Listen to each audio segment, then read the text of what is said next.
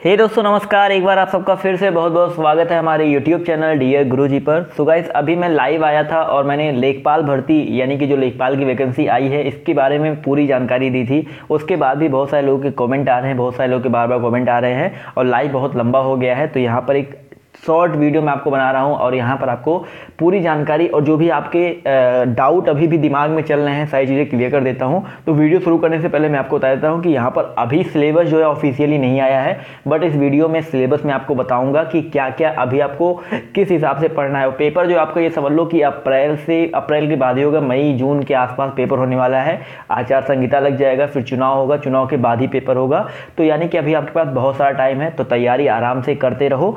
और अभी officially syllabus नहीं आया है। उसके अलावा जो इस जो भर्ती आई है इसको लेकर के जो डाउट्स आए हैं मैं आपको बता देता हूं। तो बेसिकली जो डाउट्स आए हैं वो तो सबसे बड़ी बात वैकेंसी की में ये है कि यहाँ पर ओबीसी की वैकेंसी नहीं आई है, ओबीसी में 0 है, तो उसको लेकर डाउट आए हैं। और प्री होगा, मेंस होगा, उसको लेकर डाउट आ रहे हैं। इसके अलावा दोस्तों यहाँ पर CCC मांगा गया है कि नहीं मांगा गया है, इसको लेकर डाउट आए हैं। तो इन सारे सवालों के जवाब देंगे। तो पहले हम जान लेते हैं फॉर्म जो है कब से स्टार्ट होना है। तो यहाँ पर देख सकते हैं जो फॉर्म स्टार्ट होने की तिथि है वो आपका 6 मार्च है और फॉर्म जो जमा होने की तिथि है आपका मतलब फॉर्म जो स्टार्ट होने की और फीस जमा होने की जो तिथि है वो 6 तारीख से स्टार्ट होना है और 5 तारीख तक ये फॉर्म भरे जाएंगे। और जो आप फीस है या जो संशोधन है आप 12 तारीख तक यहाँ पर कर सकते हैं। संशोधन आप 12 तारीख तक कर सकते हैं और फीस और आपको जो रजिस्ट्रेशन करना है आपको 5 अप्रैल तक कर सकते हैं। तो आपके पास ये रहा पूरा क्या बोलते हैं पूरी आपके पास जानकारी डेट की। इसके अलावा दोस्तों आपके यहाँ पर सबसे बात करेंगे जो आपका ये चीज़ आप जरूर पढ़ लेना। देखो यहाँ पर ये सबसे इंपॉर्टेंट है, मैं आपको दिखाता हूँ। ये आपका जो पॉइंट है, ये 9 पॉइंट आपके दिए गए हैं। इस 9 पॉइंट को आप अच्छे से पढ़ लीजिए, क्योंकि देखिए मंडी परिषद का भी एग्जाम हुआ। मंडी परिषद के एग्जामिनेशन में भी अभी देखिए 1100 कुछ लोगों की जो फोटोज़ हैं और जो सिग्नेचर हैं वो क्या बोलते हैं रिजेक्ट कर दिया गया, उनको फिर से करेक्शन करना है। तो ये चीज़ पढ़ करके अच्छे से अपने फ़ोटो और सिग्नेचर को अपलोड कीजिएगा। जैसे कि यहाँ पर चेहरे की छवि स्पष्ट दिखनी चाहिए, चेहरे पर अत्यधिक चमक या छाया नहीं होनी चाहिए, ठुड्डी से शिखर तक साफ दिखता हो। तो 9 पॉइंट आप आराम से पढ़ लीजिए, स्क्रीनशॉट ले सकते हैं और इसके हिसाब से ही अपनी फोटो और सिग्नेचर को आपको अपलोड करना है। सो बेसिकली है यहाँ पर तो आपका ये तो फोटो और हस्ताक्षर हो गया। अब बात करेंगे वैकेंसी कितनी है। वैकेंसी को लेकर सबके दिमाग में डाउट चल रहा है भाई वैकेंसी जो है, और फीस भी देख लो भाई, जाते जाते फीस भी देख लो। फीस जो है आपका 185 रुपये, जो कि आपका UPSSSC का जो फीस होता है वही है यहाँ पर। इसके अलावा अन्य पिछड़ा वर्ग के लिए 185, तो ओबीसी के लिए भी 185 है। अनुसूचित जाति के लिए आपका 95 है और आपके अनुसूचित जनजाति के लिए 95 है और विकलांग वालों के लिए यहाँ पर 25 रुपये, यानी कि यहाँ पर महिलाओं को फीस में कोई छूट नहीं मिल रही है। अब बात करेंगे यहाँ पर वैकेंसी आप देख सकते हैं यहाँ पर जो वैकेंसी आई है वो अगर हम बात करते हैं क्या बोलते हैं जनरल वालों के लिए तो 1002 वैकेंसी है। इसके अलावा यहाँ पर अनुसूचित जाति के लिए 362 वैकेंसी है, अनुसूचित जनजाति के लिए कोई वैकेंसी नहीं है, अन्य पिछड़ा वर्ग के लिए कोई वैकेंसी नहीं है, यानी कि 1364 टोटल वैकेंसी आई हुई है। ये पद जो है आपका अस्थायी है और ये आपका इसका ग्रेड पे स्केल है, यानी कि 21,700 लेकर 69,100 रुपये ये इसका ग्रेड पे स्केल है। और यहाँ पर 1364 ये वैकेंसी आई है। तो यहाँ पर सबसे बड़ा सवाल उठता है कि ओबीसी की क्या वैकेंसी 0, तो क्या फॉर्म भर पाएंगे नहीं पाएंगे। तो भाई फॉर्म जरूर भर लेंगे, ऐसा नहीं है। अगर आपके पास ओबीसी की वैकेंसी नहीं आई है तो आप जनरल कैटेगरी से फॉर्म भरो, क्योंकि जनरल कैटेगरी का मतलब क्या होता है अनारक्षित। तो आप अगर ओबीसी की वैकेंसी नहीं आई है तो आप जनरल कैटेगरी से भर सकते हो। अभी कुछ लोग कमेंट कर रहे थे, उसमें कमेंट के रिप्लाई भी कुछ महानुभाव कर रहे थे कि ओबीसी की वैकेंसी नहीं है तो आप नहीं भर पाओगे। तो ऐसा नहीं भाई, फॉर्म आराम से भर सकते हो जनरल कैटेगरी की तरफ से। इसके अलावा और जो वैकेंसी है यहाँ पर कुछ ऐसी वैकेंसी है कि स्वतंत्रता संग्राम सेनानी के लिए, विकलांग के लिए, महिलाओं के लिए और भूतपूर्व सैनिक के लिए अलग से यहाँ पर पदों की संख्या दी गई है। तो 1364 वैकेंसी यहाँ पर और जो वैकेंसी अलग अलग यहाँ पर और जो आरक्षित श्रेणी है उनके लिए वैकेंसी ये है, यानी कि 1600 के आसपास जो वैकेंसी है वो आई हुई है। और यहाँ पर बेसिकली देखा गया तो नोट करके दिखा गया बहुत इंपॉर्टेंट चीज़ कि उपरोक्त सारणी में उत्तर प्रदेश के विकलांगजनों को उत्तर प्रदेश लोक सेवा यानी कि शारीरिक रूप से विकलांग, स्वतंत्र संग्राम सेनानी के आश्रित और भूतपूर्व सैनिकों के लिए आरक्षण अध्यादेश जो है वो आपका विहित व्यवस्था और विभाग द्वारा अवधारित रिक्तियों के परिप्रेक्ष्य के नियमानुसार क्षैतिज आरक्षण केवल चिन्हित पदों पर दे होगा, यानी कि जो पद हैं इन्हीं वाले जो आरक्षण है उन पर दे होगा।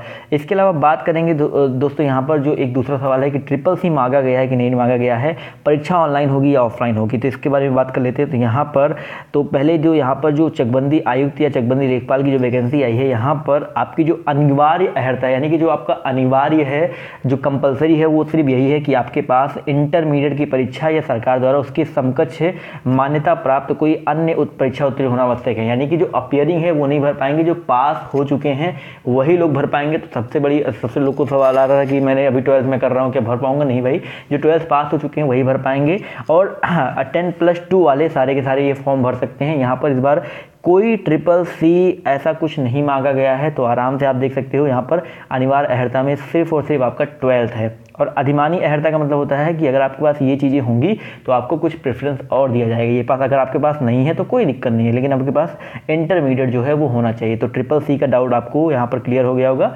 CCC यहाँ पर नहीं मांगा गया है इस बार। आयु सीमा की अगर हम बात करते हैं तो आयु सीमा दोस्तों आपका यहाँ पर 18 वर्ष से लेकर के 40 वर्ष तक आयु सीमा है। और 18 वर्ष 40 वर्ष ये तो हर बार यही रहता है। और इसके अलावा दोस्तों अगर हम बात करते हैं किसके बारे में, इसके अलावा अगर हम बात करते हैं क्या बोलते हैं, आप लोग कहते हैं परीक्षा जो है ऑनलाइन होगा या ऑफलाइन होगा, या EWS के बारे में। तो EWS, जी हाँ, EWS के बारे में एक वीडियो बनाना है, तो उसको भी आपको दे दूंगा कि EWS के लिए आपको क्या क्या कौन कौन EWS के क्या बोलते हैं पात्र हैं, कौन कौन इसको फॉर्म भर सकता है, कौन कौन इसका सर्टिफिकेट बनवा सकता है, वो सब चीज़ें बताएंगी। और जिसके पास EWS होगा उसको 10% का आरक्षण मिलने वाला है। इसके अलावा दोस्तों अगर हम बात करते हैं परीक्षा के संबंध में, विशेष नोट ये है कि विशेष नोट यहाँ पर जो है मेंस परीक्षा को लेकर के, तो यहाँ पर देख सकते हैं कि यहाँ पर साफ साफ इस नोट को अच्छे से पढ़ेंगे तो इसका मतलब बेसिकली यही है कि यदि विज्ञापित पदों के प्रत्युत्तर में प्राप्त आवेदन पत्रों की संख्या अत्यधिक होगी और आयोग के लिए विज्ञापित पदों के सापेक्ष एक लिखित परीक्षा में अभ्यर्थी द्वारा प्राप्त अंकों के आधार पर अभ्यर्थियों का चयन किया जाना सुविधाजनक अथवा संभव नहीं होगा, तो आयोग द्वारा निर्धारित मानक मापदंडों के अनुरूप अभ्यर्थी की संख्या को यथोचित सीमा तक कम करते हुए एक मेन परीक्षा आयोजित कर सकता है। तो आपको पता है देखो 12th इस बार मांगा गया है, वो तो हर बार मांगा जाता है, इस बार CCC नहीं मांगा गया है। यानी कि बहुत ज़्यादा फॉर्म भरे जाएंगे, तो इसकी तो पूरे चांस है फॉर्म के बहुत ज़्यादा भरे जाने के। इसलिए पूरा चांस है कि यहाँ पर जो लिखा गया है ना कि अगर संख्या ज़्यादा होती है तो मेंस परीक्षा होगी, तो 90% चांस है मेंस परीक्षा होने की, क्योंकि फॉर्म बहुत ज़्यादा भरे जाएंगे, वैकेंसी भी बहुत ज़्यादा नहीं है, तो यानी कि बहुत ज़्यादा लड़के होंगे, तो यहाँ पर छांटने के लिए मेंस परीक्षा जो है वो करवाई जाएगी। तो यहाँ पर इसीलिए मैंने आपको टाइटल में दिया था कि प्री और मेंस दोनों होगा, तो यहाँ पर बिल्कुल प्री और मेंस दोनों होने वाला है। और नॉमिनेशन प्रक्रिया भी होगी अगर एक से अधिक शिफ्टों में परीक्षा होता है। इसके अलावा दोस्तों यहाँ पर अगर हम बात करते हैं किसके बारे में, ऑफलाइन या ऑनलाइन के बारे में, तो यहाँ पर जो चयन का जो आधार है, पहली बात तो ये लिखित परीक्षा है, और ये जो परीक्षा है आपका ऑफलाइन या ऑनलाइन हो सकता है। तो यहाँ पर लिखा गया है प्रतियोगात्मक परीक्षा 2019 के अंतर्गत विज्ञापित पदों पर चयन हेतु उक्त परीक्षा ऑनलाइन भी करा सकता है। यानी कि ज़्यादातर चांस जो है आपके ऑनलाइन होने के ही हैं, तो ऑनलाइन ही वैकेंसी जो है वो होगी।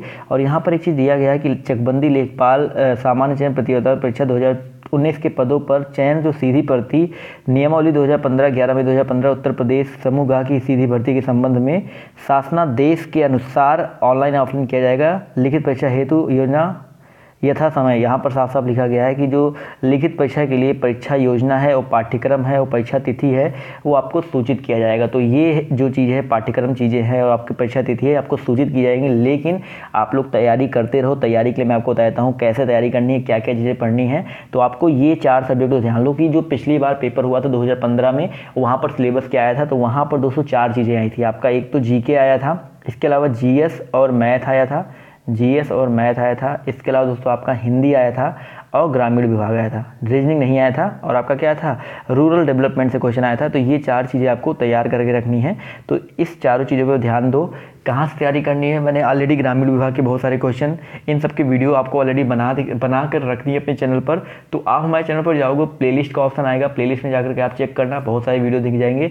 इसका दोस्तों मैं आप सबसे रिक्वेस्ट करूँगा कि अनअकैडमी के प्रोफाइल पर मेरे जाओ, मृत्युंजय जायसवाल नाम से सर्च करो, वहाँ पर आपको ग्रामीण विभाग के क्वेश्चन, लेखपाल के क्रैश कोर्स, बहुत सारे जो कोर्सेज हैं आपको देखने को मिलेंगे। तो उनको जाकर के देखो, मैथ के वीडियो, GK GS के वीडियो, ग्रामीण विभाग के क्वेश्चन, जनरल साइंस के क्वेश्चन, आपको हर तरह के कोर्सेज जो है आपको अलग अलग प्लेलिस्ट में देखने को मिल जाएंगे। तो आप वहां जाकर तैयारी जो है कर सकते हैं। तो अभी जब तक सिलेबस नहीं आता आप लोग तैयारी में लगे रहो, तैयारी करते रहो। और ये सारी जानकारी आपको यहाँ पर देनी थी। तो आपके जितने भी डाउट थे CCC को लेकर के, ऑफलाइन ऑनलाइन को लेकर के, OBC वाले भर सकते हैं कि नहीं भर सकते हैं, सिलेबस अभी ऑफिशियल नहीं है, लेकिन जो भी सिलेबस है मैंने आपको बता दिया है क्या चीज़ें किस हिसाब से आपको तैयारी करनी है। तो यहाँ पर आई होप अब आपको कोई डाउट नहीं होना चाहिए। बस एक ही डाउट बचता है EWS को लेकर के।